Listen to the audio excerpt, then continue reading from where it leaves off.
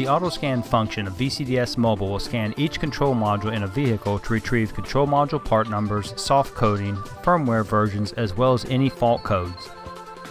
Rostec recommends that you always run an auto-scan first thing when working on a vehicle.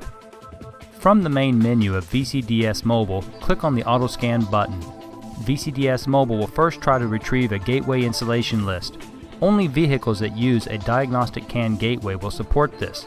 Click on the Start Auto-Scan button to begin.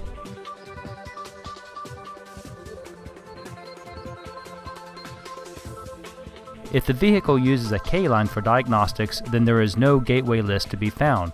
Click on the Manual Chassis Select button, then the brand of vehicle you're working with. The chassis code is usually the 7th and 8th digits of the VIN.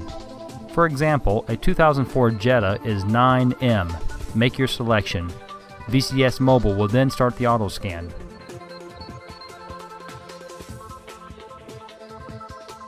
There is a progress bar at the top left when the auto-scan is running to show progress. Once complete, you can scroll through the results of the auto-scan. At the bottom is the Save button. Click on it and VCDS-Mobile will save the results of the auto-scan to flash memory inside the HEXNet interface and display the file name. Clicking OK returns you to the results of the auto-scan. Click Done, go back to exit out of the auto-scan and return to the main menu. Click here to learn how to view saved files and retrieve them from your VCDS Cloud account.